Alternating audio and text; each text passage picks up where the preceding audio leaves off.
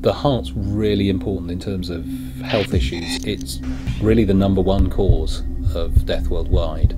Something like 17 million people die every year from heart disease.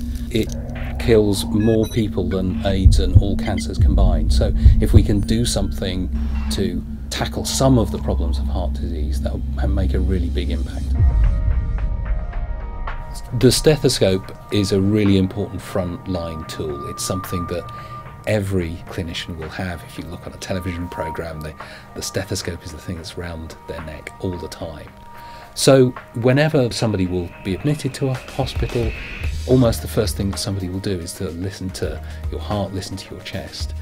And if there's some extra information that can be gathered from that, maybe automatically, that would be a way of getting that extra diagnosis information without having to put any additional burden onto the frontline doctors. The idea that we had as part of this project was to see if we can help them to have a device that would separate the heart sounds out automatically and allow them to listen to each valve separately, one at a time.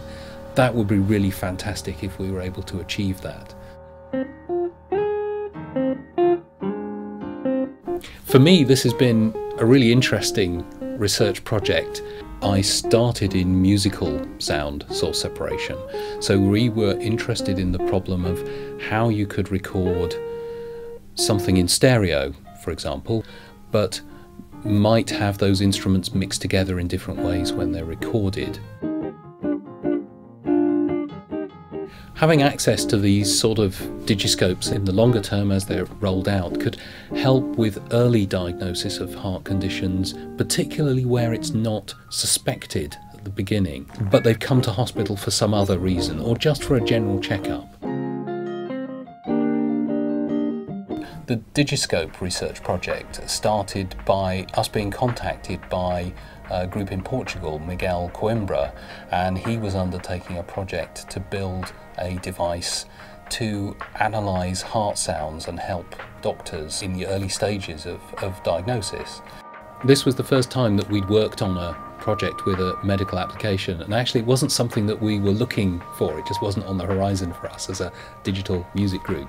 So it was actually quite fascinating to be approached and have to think about, oh, that's interesting, that here we've got an application for a technique that we've been developing for music and some speech applications that has a potential medical application as well. One of the conditions that can be picked up are heart murmurs, where the valve doesn't completely close properly.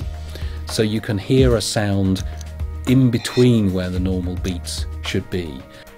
This research is really good for us to have a different view about what's important about where our research can make a difference. If you're applying something to a medical problem where you can really save lives, that's something that really does give you a good feeling. To know that we're part of this project and to know that it will be leading in that direction is really something that helps us to think, yeah, this is important stuff that we're doing and we ought to keep doing it.